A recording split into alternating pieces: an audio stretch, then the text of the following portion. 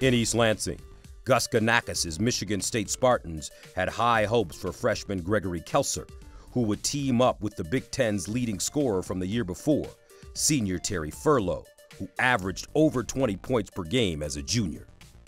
Michigan State's Terry Furlow was an unstoppable scoring machine in the Big Ten. The Spartans were winning, and behind Furlow and freshman Gregory Kelser, the green and white were hanging around the top of the conference standings.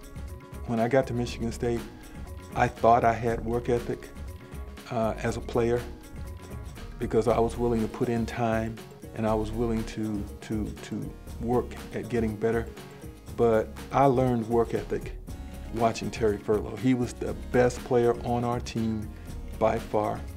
In early February, Michigan State came to Bloomington with upset on their minds. But behind Kent Benson's 38 points, the Hoosiers won easily, 85-70.